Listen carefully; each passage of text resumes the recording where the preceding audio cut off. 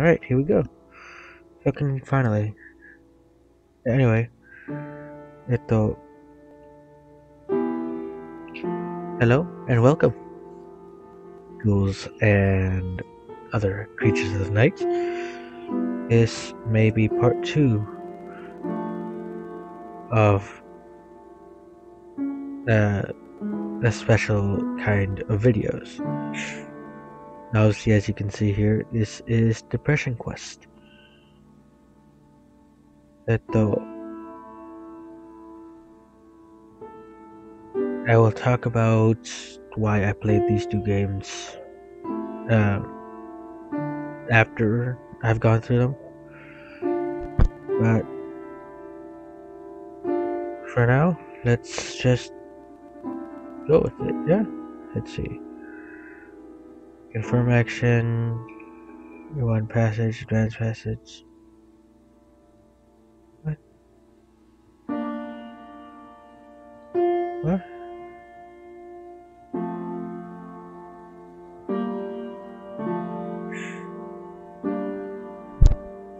It is early on a Monday morning. You are a mid-20s human being.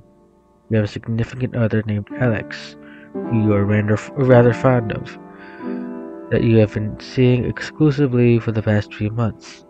The rest of your social circles consists of a variety of friends and acquaintances, some of whom you met at your day job, which is a little boring, but pays the rent. You'd like to do more with your life, as would your parents, but you're still in the process of figuring out what it means and how to go about it. You're also dealing with motivation issues that sometimes makes dealing with these things difficult. You feel like this is probably your fault, and on bad days can feel inwardly angry and down on yourself for being lazy, but you're not quite sure how you can break out of it, or how other people deal with these feelings and seem so very functional. You spend a lot of nights fixating and thinking about this, but never seem to do anything about it other than lose sleep.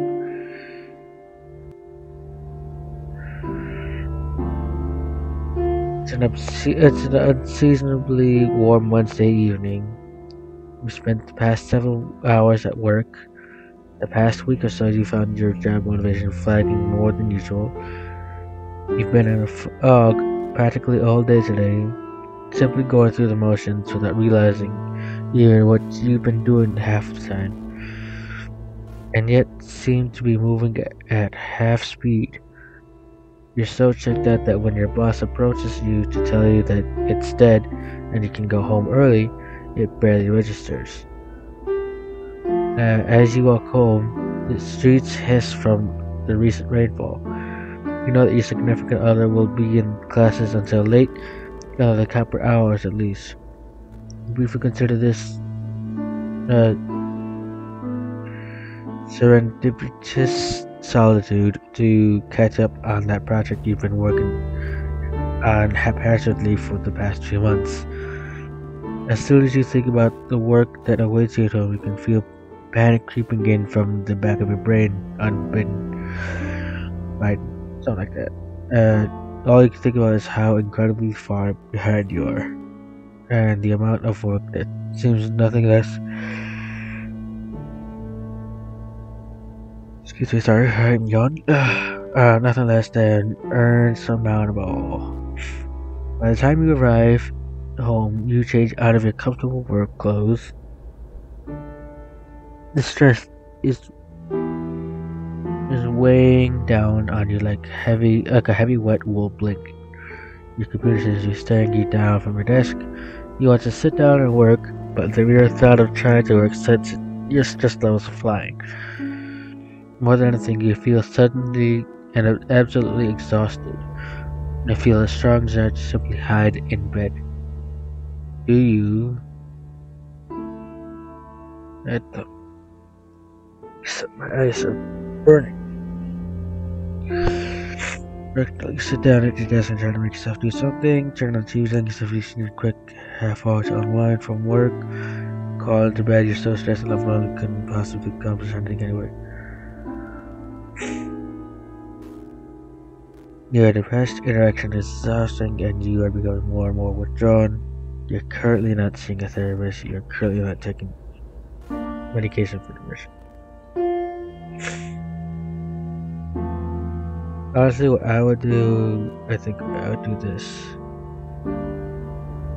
Just a half hour of TV, you tell yourself. Absolutely grasping for the remote.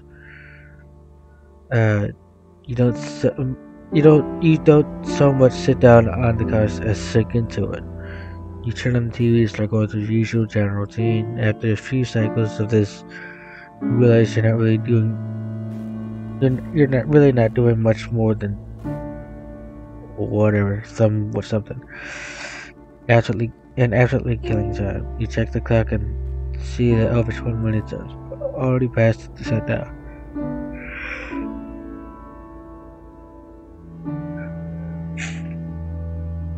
As your self-imposed time limit creeps ever nearer, you become more and more anxious. You stand up and walk to the fridge, telling yourself, "I'll just make a quick sandwich and get to work after that."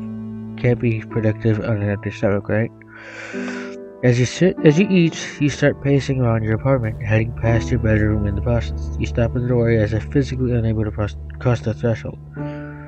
Familiar waves of exhaustion start racking you, and you feel simultaneously tired and panicked.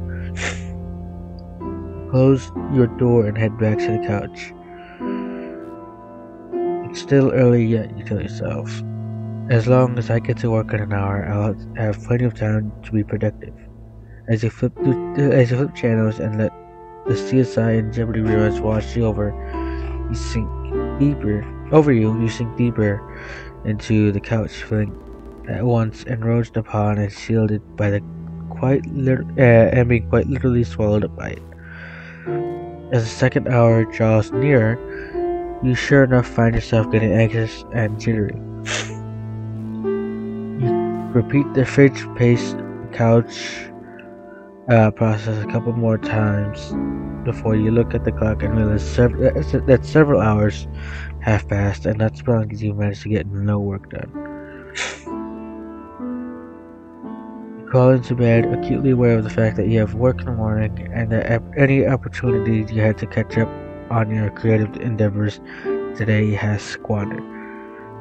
You feel so disgusted with yourself that when Alex calls to talk to you on her way home from class, you simply say that you had a really rough day at work and you're trying to rest up before your shift tomorrow.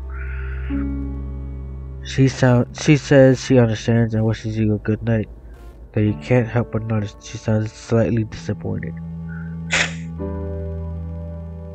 Ironically, the stress of potentially upsetting your partner compounds with the stress of not having gotten anything done this evening and the stress of having to go into work tomorrow. The buzzing of anxiety in your brain melts together with your body's utter physical exhaustion, and you sink into a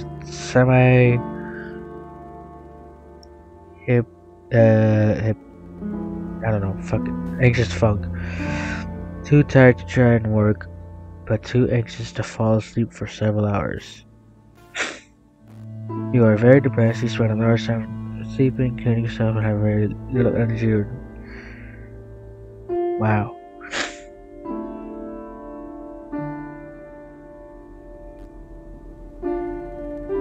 Calls you from wonderful classes and this completely awesome birthday party tonight in her apartment. Hung out with this roommate a few times with Alex, and you get along well enough, but you aren't particularly close. Oh, my nose. You don't have work in the morning and have nothing else in particular to do tonight. You're feeling kind of run down, but you have fatigued most of the time lately. I have been fatigued. My apologies. You mentioned that you're feeling ill because you're not sure how to explain those feelings to someone else, and you say that you aren't sure you can make a sound. There's a second of silence over your phone, but you swear you can hear the sound of your partner's face fall. She tries to convince you anyway. You haven't seen her this week, and she sounds pretty insistent that you come over. She even drops a few suggestively worded hints that you could stay over with them tonight after the party.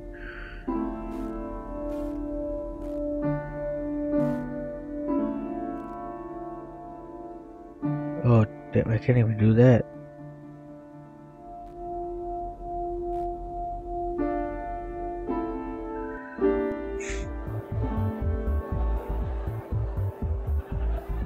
Though, you're good to go even though you're not really feeling social. You know, it's important to Alex and you'd really like to see her. Seeing her does make you feel better sometimes, and you hope that this is the case tonight, even if it does mean dealing with all the usual social anxiety. The time to leave rolls around and you grab your overnight bag. Alex's apartment is a short walk away, and there are already people hanging out on the porch. You feel your chest tighten as you approach the building and try to steal your nerves. You quickly find your partner chatting away with the birthday girl, and Alex immediately lights up when she sees you. I'm so happy you came, I wasn't sure if you were going to make it. A young man taps her on the shoulder and she turns back to you and to apologize and let you know they have to do something for the party. Alex hands you a beer and plans to get on your chick before going off to the deal with all that came up. As you look around, you don't see anyone else you recognize.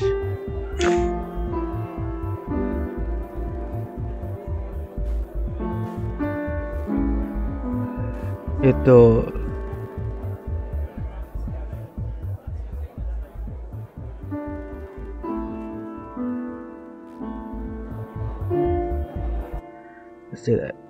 You take your beer and shift to the counter to arrive at Alex's room. The room is actually empty of other partygoers, and you sit on her bed as you set your bag down. Thankful for the personal space and feeling a lot less claustrophobic, you mess around on your phone while you sip your beer. You keep telling yourself you go out in 5 more minutes, but every time the time rolls around to go back, you feel the panic creep in and you stay rooted to the spot. You figure no one here knows you anyway, so it's unlikely that you'll be missed. A few minutes later, Alex comes into the room. Oh, there you are. I was wondering where you'd gone off to. Figured I might find you here. She sits down on the bed next to you, buzzed enough to be slurred slightly. I'm really glad you turned up tonight. To be honest, I really didn't think you'd show. It's really cool you did, really. You know she meant it lovingly, but you're not quite sure how you feel about that statement.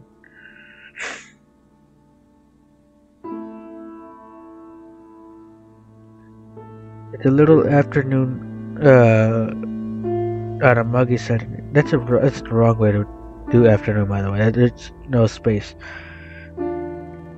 Unless it's afternoon. I don't know. Anyway,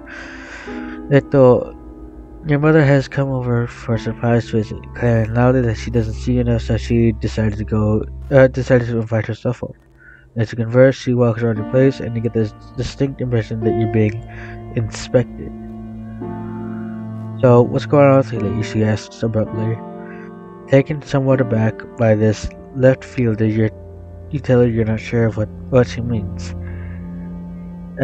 She repeats the question, saying that you haven't seemed like yourself lately. She gestures to the dirty dishes piled in the sink and notes the fact that you haven't called or visited in a while.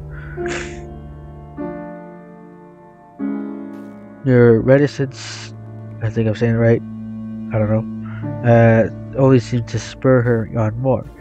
She presses you, asking if you're having problems at work or with Alex, and you're beginning to feel increasingly battered by her sudden, well-meaning but overwhelming inquisition. Under her questions, you become increasingly uncomfortable. You want to be able to explain to her how you've been feeling, but the truth is, you're not really sure yourself. Nothing horrific has happened at work, or with your significant other, or friends, or anything like that. But all the same time, you can't deny that lately you've just felt drained, and as though you're not really here. You wish you could tell your mother these things, but she hasn't been approachable about negative emotions in the past. She is the kind of person who will hold the opinion that the solution to any problem is to simply try harder and maintain a positive attitude. A stance that has reared its head in past conversations when you've begun to explore the subject with her. You know she's unlikely to be understanding, and you feel the energy drain out of you when you imagine what would happen if you managed to blurt out everything you are feeling.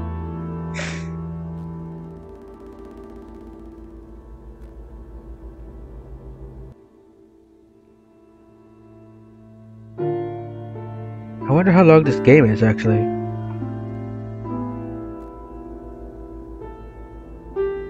I'm okay, Mom, really. Thanks for worrying about me. Your mother looks at you from across the room with furrowed brows, and you wonder if the tone in your voice was at the least bit convincing.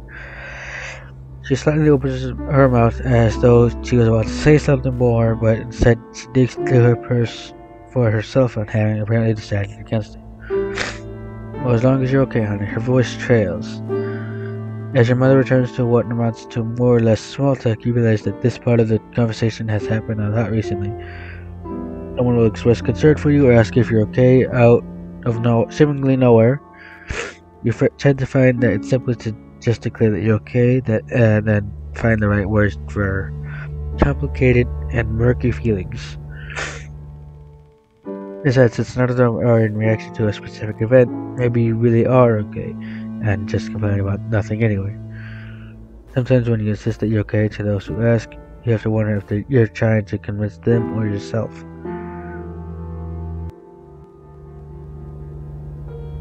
Fuck, man, this is actually getting... This is...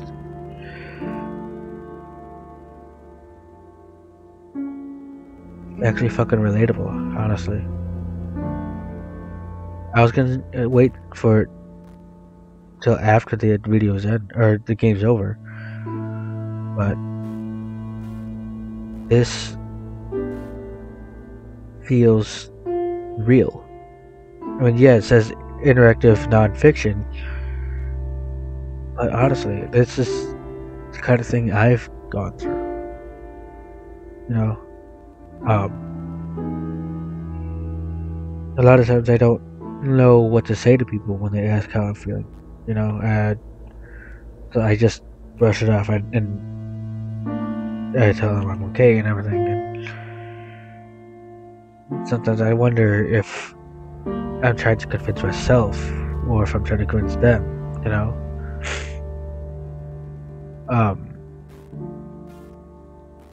And with the feelings I even have and everything, with all the thoughts that go through my head, I've gotten into that same kind of situation where I don't even know if I want to be social with a lot of people, you know.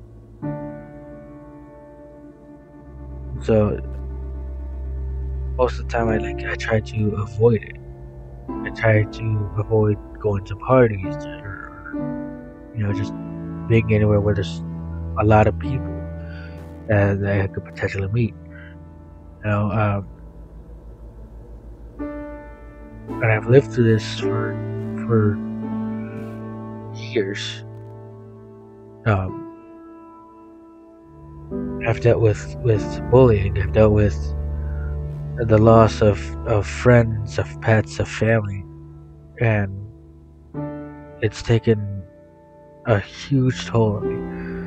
There was even a point in time where I used to actually hurt myself because of how depressed I've been. I mean, I still battle depression to this day, you know. But with what I've been doing recently with streaming and making these videos, it's actually helped me a little bit. You know, I appreciate having even the smallest community. You know, having 200 followers on Twitch, having almost 200 subscribers on YouTube. It makes me feel good because I have people there to support me in this, you know. But the actual goal for my channels is to reach out to other people, you know, because I don't like hearing about all these other people who hurt themselves, who get into these addictions, you know, get into abusive relationships, or even, you know, committing suicide. You know, I don't like it. It upsets me. I've been down a dark path, and in a way I regret it, because it wasn't the right path to go. But at the same time, I'm kind of thankful for it, because if it wasn't for that, then I would not have met amazing friends. I would not have decided to do uh, YouTube and Twitch. I probably would not have been here if it wasn't for that path. I mean, I'm not saying it's something I recommend. It's definitely not something I recommend. But what I want to do is I want to use these channels to build a community and reach out to people who go through things like this. So that way they can come to me for any advice, so that they can have somebody else who knows and understands what it's like to deal with depression, to deal with anxiety and stuff like that.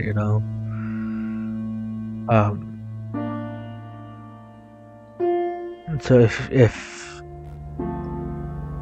anything, you guys can come to me if you need anything. I'll do the best that I can. I just hope that with the content that I make and everything, I can at least cheer you up a bit with at least a smile. I mean, I may not be the funniest, I may not be the best at gaming or whatever, but I'm here for you, honestly. And I want to be able to reach out and help out. I want to be able to help people from all over the world with this stuff. And that's the point of these videos, these current videos. Especially because today is supposed to be World Mental Health Day or something like that. And that's what this is about. That's what these two games have been about. Depression Quest is a mental health issue. Dark Fracture, I think it was supposed to be about paranoia or something like that. I couldn't tell exactly, but I'm sure someone would let me know what that is. But yeah, the point of the video is just to help people understand what it's like, so that way they can help and keep an eye and look for the signs of people with depression and everything before it's too late.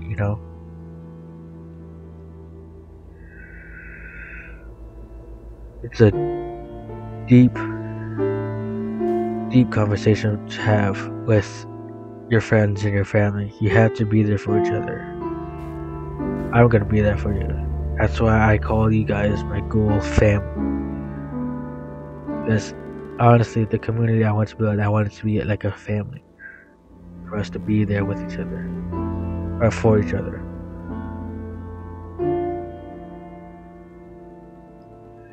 Anyway, back to the game, I suppose. It's a lazy Sunday morning. You are idly clicking around online as your phone rings. Sam, a co-worker of yours that you're friendly with, asks how many you are and asks how you are. I don't know why. Anyway, and makes her small talk with you. You typically only ever talk to him on the phone when one of you needs a shift covered, so it's slightly awkward. You're waiting in anticipation for him to ask you to come in on short notice when he veers the conversation in a completely different direction.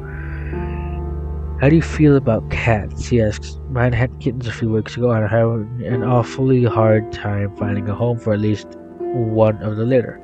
You don't have any pets, right?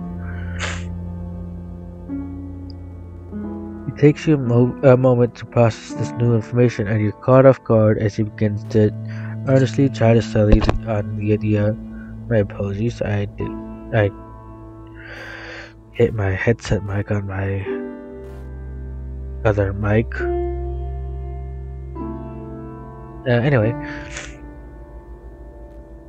It takes you a moment to process this new information, and you're caught off guard as he begins to earnestly try to sell you on the idea of taking the last kitten off his hands. It's not something you had specifically considered before, but he seems fairly insistent.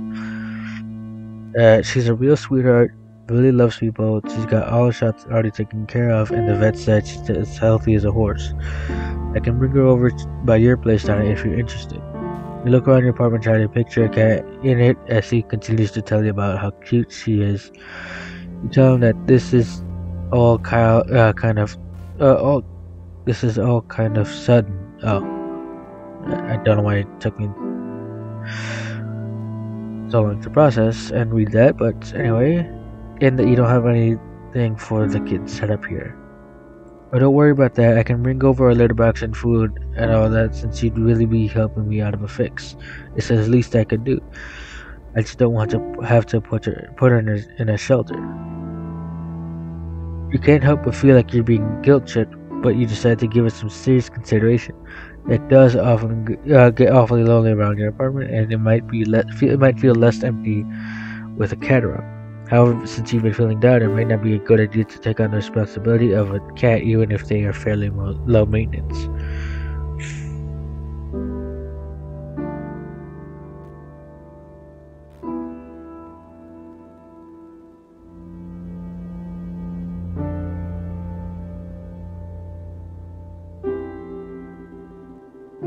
We're gonna become a cat owner. I personally am a cat owner. I got my cat from the shelter. And honestly, I chose her because of the fact that the people at the shelter had said that her brother was already adopted before her. So in a way, I kind of felt bad because she was basically alone in there. You know, her brother was not there anymore. Somebody else had already adopted him. So I didn't want her to be alone like that, you know. And up to this point, I've raised her for 3 years. She's currently 3 years old. I'm proud of her. We have a great relationship with each other. Tight bond. You accept the offer of the kitten and hang up shortly after making arrangements for when your coworker can drop her off tonight. You're not entirely sure what to expect, and you spend the rest of the afternoon researching cat care online and trying to think of a name. The evening rolls around and you hear a knock at your door, starting you out of reading Wikipedia entirely too hard. You take possession of a small, terrified black and white kitten in a carrier along with everything you need to start taking care of her. You take her to your bedroom, close the door, and open the door to the carrier excitedly. She cowers in the back of it and you back off.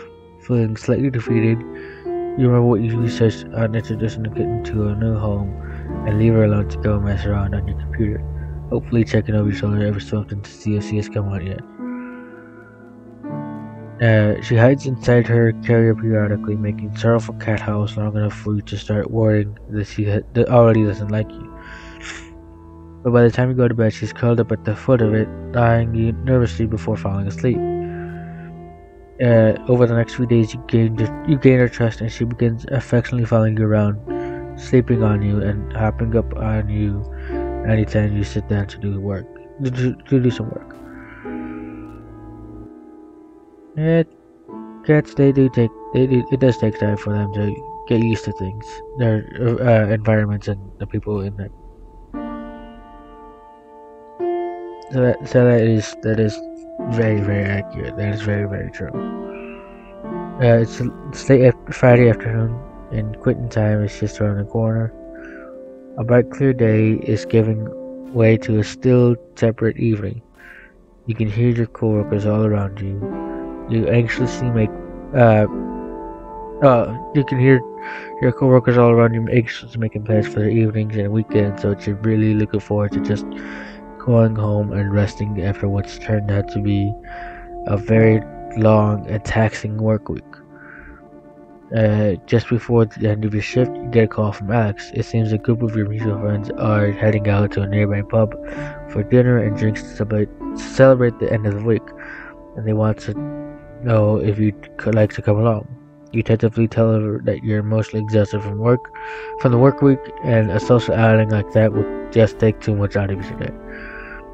You encourage her to go and have a good time, since you know it's been a while she's gone out with friends, which the effort feels futile since you know she isn't going to go without you.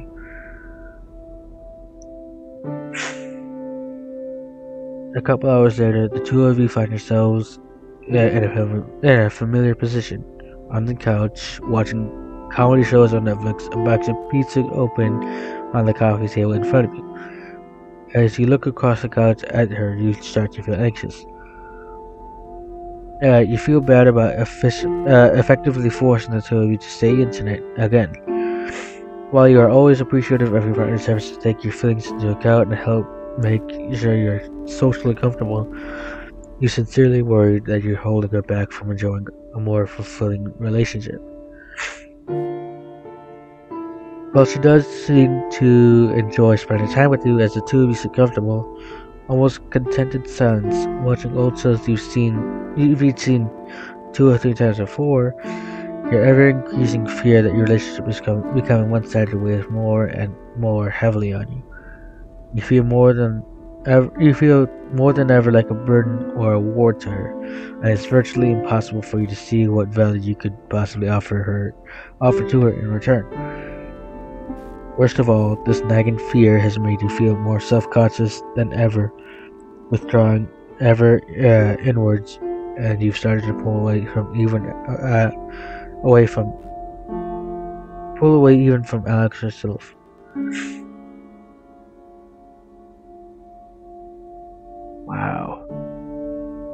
Wow. Honestly, like I said, this fucking game is being so accurate right now. So fucking accurate.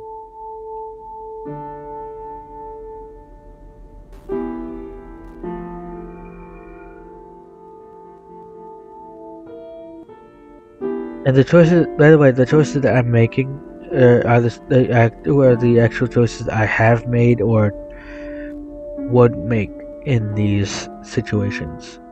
Just so you know, these are my personal choices, based on how I've been with my depression. You look over at Alex, who has noticed you watching her yet, and you try to parse the expression on her face. You worry that it's one of sheer boredom and bare tolerance. You wonder if she's thinking about all of the fun things she could have been doing tonight if she wasn't trapped on this couch with you, ordering from one of the same 3 takeout places that you always order from. A sense of disappointing I can't fucking speak. A sense of disappointing her creeps over you as you picture what the night could have been if you had just accepted the invitation she had made earlier. I know this is a pretty boring Friday night for you. Are you really happy being with me? Being like this?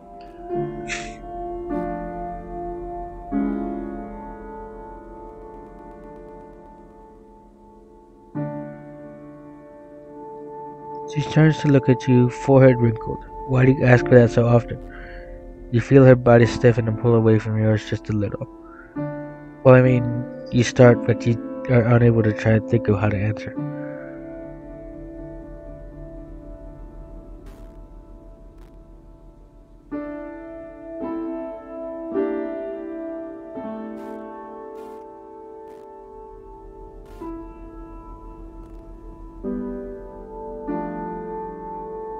What would I say?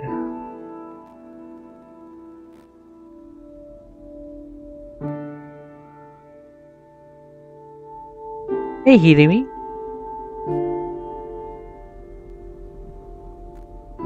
Hey, sweetheart.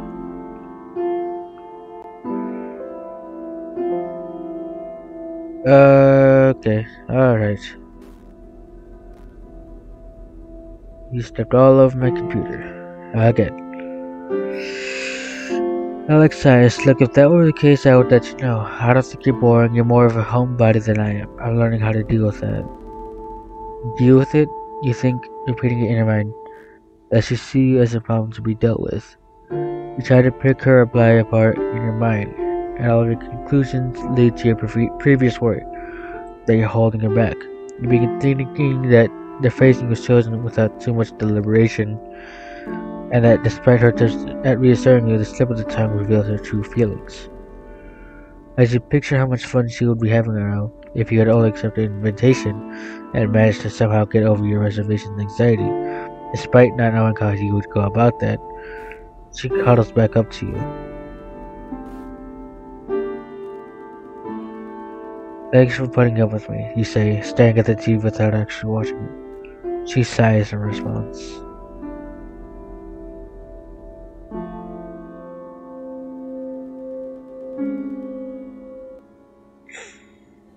Wow. Rock, man.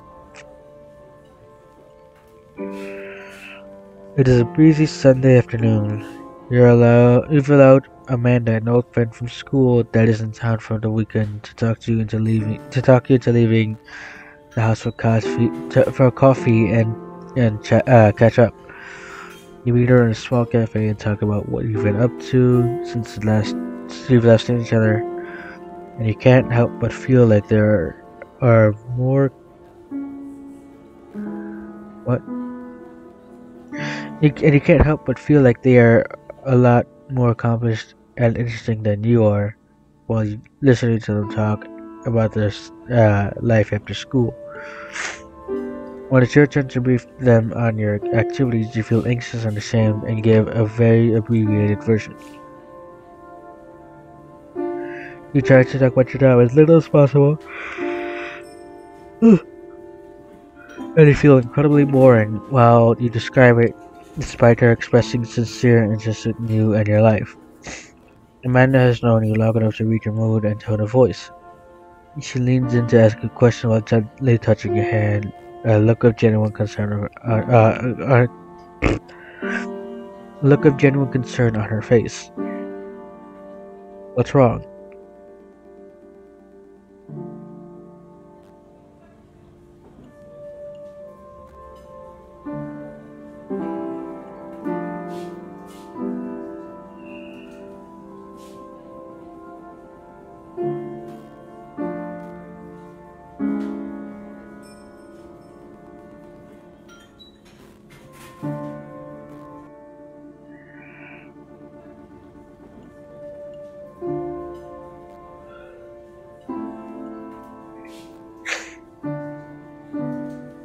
You feel incredibly anxious and put on the spot as she leans forward.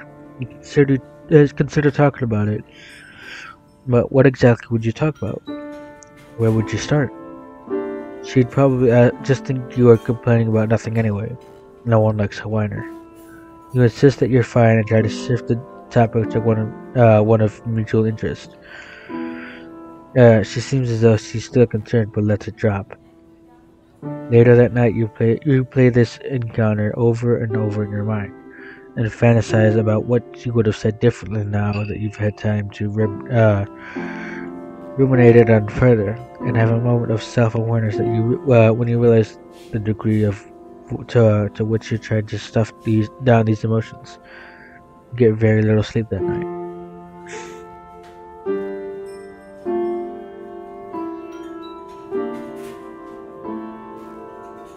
You are deeply depressed. Even activities you used to enjoy hold little or no interest for you, and you exist in a near constant state of lethargy.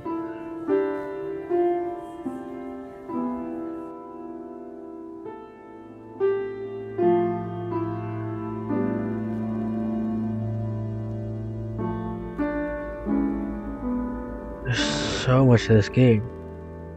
You know what though? I think I'm gonna leave the episode here because I feel like this game is gonna be super long.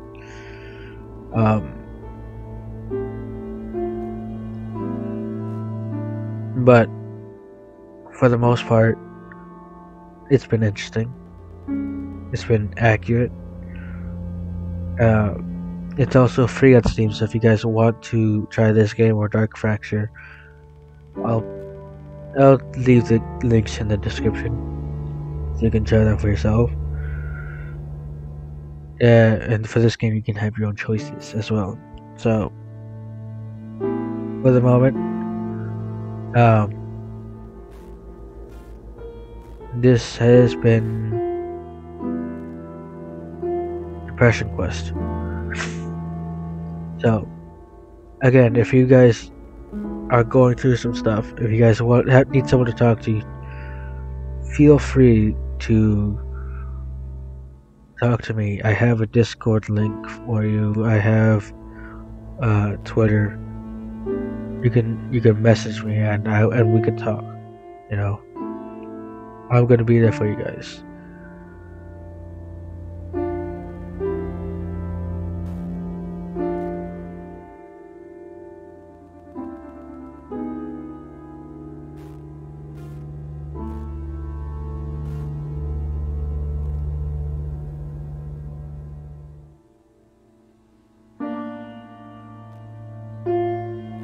I don't know if everything recorded. I'm looking at OBS right now because that's what I'm using for this recording, and it looks like it's still at the main menu. But I've been reading everything, so I'm sure you guys would be able to follow along, hopefully. But yeah, this game has been pretty accurate and realistic, especially from my experiences. So again, I will leave the links in the description.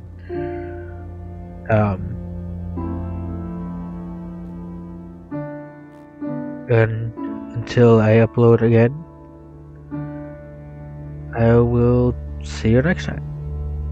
I will be streaming later today as well for Spoopy Saturday. We're going to continue Amnesia, which I believe is still parts of this World Mental Health Day, since it's Amnesia. It's a mental health thing, and I think it has some paranoia elements to it. So, yeah. Twitch will be in the link, in the description as well, as always. Stay wicked, my cool family. I love you all. See you later.